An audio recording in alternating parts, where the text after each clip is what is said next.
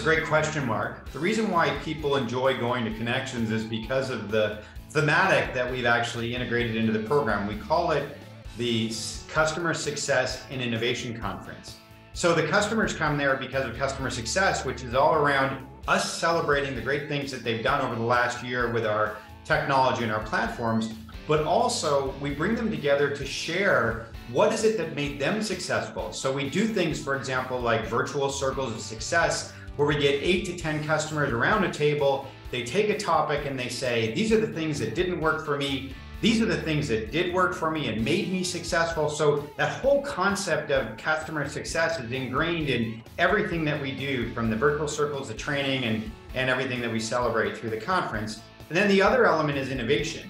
One of the things that I mentioned really clearly on main stage at Connections was that our platform enables the next level of innovation that's never been seen before in the broadband market.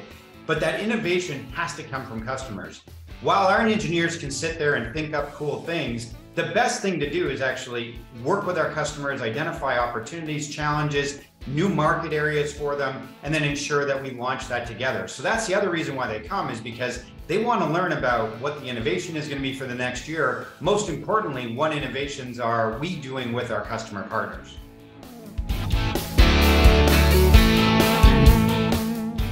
Well, hardware is important. That's something that our customers still, leverage from us. But the way we think about hardware is, think of it as the starting point, once you get it in place, to really enable a lot of platform, software, and cloud technology in their go-to-market. So to your point on, we're a go-to-market company, one of the things that we've really identified as the huge opportunity ahead is that as broadband service providers move beyond speed. So right now, what do they all sell? They sell connectivity. So buy 100 meg, buy 500 meg, buy a gig from me, right? But the problem with that in the long term is that when you have multiple fast broadband service providers in a market, what happens if they're all selling the same thing, they're all selling the same speed, you end up in a price war and a commoditization. So the Calix partners that we're working with, they're saying, okay, well, take all this innovation and help me differentiate my market through managed services. And this is really the focus of what we talked about in Connections 2022, in that we've changed the paradigm with our software and cloud platforms, where in the past, the broadband service provider could never help out that end subscriber with an experience. So the subscriber, the consumer, would generally go to the Best Buy or Amazon.com, and they'd buy all these over-the-top services, whether it's cameras, security, all these different things. They bring it home and then they have to deliver it themselves or implement it themselves. And if they're like me, I go buy my web cameras, I bring them home from Best Buy, I waste the entire weekend screwing up my installation, and then my wife's really mad at me, and then I'm like, well, who do I call? I end up on a chat site with a bunch of 14-year-olds who are mocking me because I can't make it work, right? And that's a real paradigm. That's a paradigm that a lot of us are frustrated by, but we trust our broadband service provider, and the broadband service provider's never really been able to do a good job of delivering that. And that's what we've changed. We take those over-the-top services and those DIY services, we integrate them deeply into our platform from a marketing point of view with Marketing Cloud, from a support point of view with Support Cloud. We also announced that we're going to have a whole installation app for field technicians, so that the broadband service provider can then go to their end subscriber and say, hey, I'm not just a retailer trying to sell the same thing you can get at Best Buy. I'm actually going to come, I'm going to go in your house, I'm going to install it, I'm going to make sure it's all working. And you know what? If you have a problem, my insights with Calix Support Cloud will help me understand what your problem is, get you up and running really quickly, and in my case, make your family really happy that it's not screwed up anymore, right? And in that, at Connections, we actually announced our 8th, 9th, 10th, and 11th managed service that a broadband service provider can use to change that relationship and drive incremental revenue. And the services we offered were Smart Town, which is creating a ubiquitous Wi-Fi mesh around the town. The second one is Smart Business, which we're super excited about. There's 28 million small businesses out there, and if we can provide a great service to them, that's a good start. Manage Wi-Fi connectivity, cybersecurity and content control. But then there's a whole other world of incremental applications that we will bring through and turn into managed services. So foot traffic, analysis of inventory, all these different opportunities where, again, broadband service providers have never been able to offer these services to their subscribers in a meaningful way. And that's the paradigm shift that we're enabling with our platforms and cloud.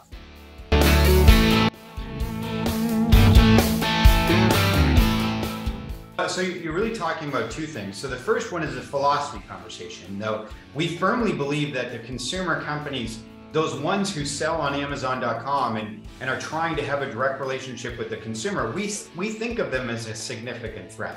Because the reality is they're just using the service provider as a dumb pipe to get to that subscriber to strengthen their relationship. And really, back to the turning a managed service into something of value, what value does the broadband service provider have if the direct relationship is between the consumer company and the end subscriber? None. They're just going to get cut out, right? So the first thing from a philosophy point of view is no end subscriber will ever know Calix, ever. They'll never know our brand. We'll never market to them directly. We'll never sell to them directly. Our whole focus, as the conference says, is on their success. Broadband service providers helping our customers be successful.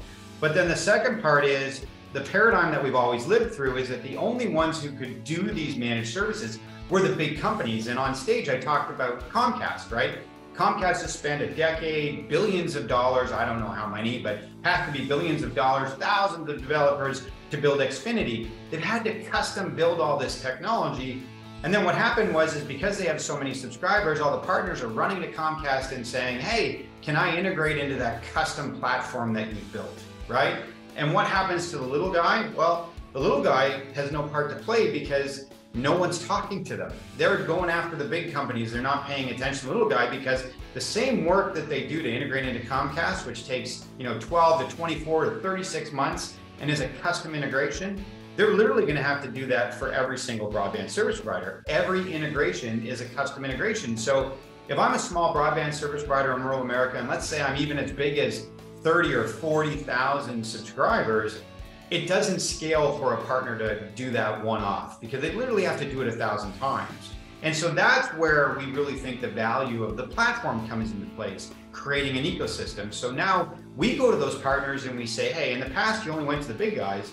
There's thousands of broadband service providers out there who have tens of millions of subscribers. If you integrate into our platform one time, so that integrates into our marketing cloud to give you behavioral analytics and how to sell. You integrate into support cloud, which is everything that we do with regards to how to support that customer and create that value-added service. You integrate into our platform, our one cloud, to get into the billing and all those different elements. Integrate with us once, and we'll make available to you, thousands of broadband service providers. And they're flocking to us because they find that a very attractive value proposition, because now they can actually partner with the small broadband service provider, give them a great product, and then the broadband service provider isn't just taking it and trying to make a buck, they're actually adding value. And so if you think about it, Arlo smart cameras, yes, I have a sub-segment of the population that is going to go and install it themselves, but there's a huge percent of the population that, like me, who doesn't want to do that. And if my broadband service provider is offering that, it's their brand, it's integrated into Command IQ, which is our mobile app that they put their brand on. It's all supported by Support Cloud. It becomes something really valuable for the local community, that local consumer, and they say, hey, I absolutely want to get it from my broadband service provider because I trust them. It's just something that, it's a massive paradigm shift because the little guy could never do this before. So that's what we created.